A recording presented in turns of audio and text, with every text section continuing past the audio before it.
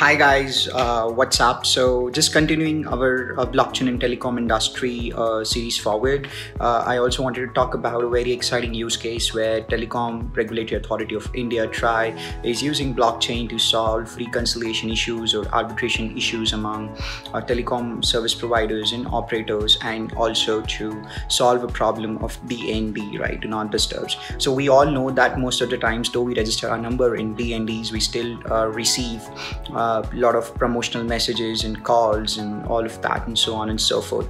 So you must be wondering why it happens and how it happens, right? So just let me give you a quick introduction around this problem. So usually what happens is that whenever you're registering your number as in DND, you're registering with your particular service provider. So which means that if you're using an Airtel, you're registering your number as in DND with the Airtel, meaning that this information is not shared with other telecom operators such as Idea, Vodafone, Jio, or whatever it is, right? So on and so forth. So meaning that those other telecom operator providers, since they don't have your data, because Airtel or any of these companies doesn't feel comfortable in sharing the valuable customers' data, possibly you end up getting DNDs from these telecom operators providers. And we see there's a lot of data leakages issues, right? You might find that one fine day, some random person just calls you up and says that, hey, you want to trade in stock markets, you want to buy this property and all of that, right? You must be wondering from where all of these data leakages and all of these things happen, right? These happens because of a lot of centralization, because the people working in this industry or something like that, there is some kind of a leak where they would just sell your data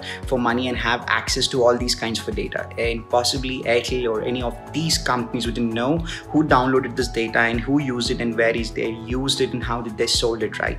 But to manage all these kind of issues, TRAI has decided to create a blockchain network or a blockchain platform where all of these telecom providers would be connected and would be sharing all the data in real time. And this platform, based on smart contracts and data computing and automation, would compute and reconcile the data and possibly in the real time. So this will not only bring more transparency, but this will also help try to identify where are the gaps and where are the leakages, right? Because in this industry, a lot of times, even the telecom operators possibly are the bad actors, right? They would just possibly bill more to their competitors and would say that, okay, hey, there are like 1 million minutes which is used by your users on our network, and that person would say that, okay, it's 80,000 on our network. But to get to the truth and to realize what actually has been happened, they just would want to know everything in the real time, because the data feed, whatever comes here onto this platform currently or served to TRAI, could be manipulated and there is no audit trail of it. So what TRAI has finally decided is to create a blockchain network where all of these telecom operators and providers would share all their customers' data. And now you must be worried that,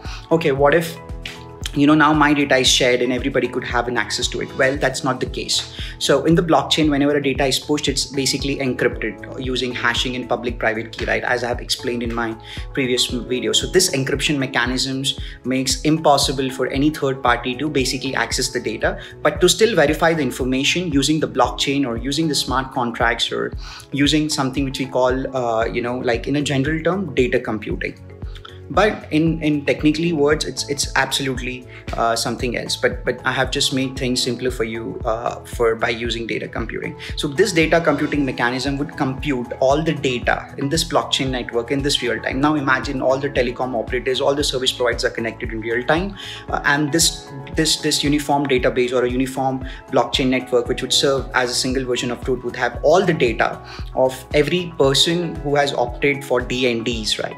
And for example, now the Jio wouldn't be able to, or people or the telemarketers with Jio wouldn't be able to, spam Airtel users, in Airtel wouldn't be able to spam Jio users, right? So this way, the government is trying to solve this problem in a big way. This is $1 billion project, and this is going in a massive way. Plus also to solve reconciliation issues, because apparently all these telecom operators are also supposed to pay to TRAI certain percentage of fees or revenues, whatever they generate as part of their licensing agreements.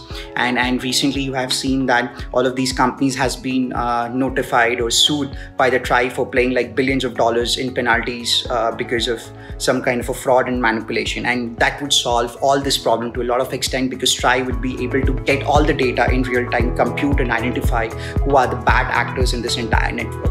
So guys, keep watching like for the blockchain space. Keep watching for the blockchain space. Reach me out if you have any doubts or any queries. Blockchain is one of the best career opportunities out there. The industry is booming. It's just like the 1990s internet, because blockchain is purely about data computing, purely about trust. So keep sharing, keep liking, and just let me know if we could be of any of your help or help you kickstart your blockchain career, or if you're looking for a job or a mentorship in the blockchain, or you're working in some project, you can just please feel to reach out to me or to our awesome team and Snap a Future Tech or Indian Blockchain Institute and Snap a Buzz, and I would be glad to get connected with you guys. So bye bye guys, cheers, and have a good day.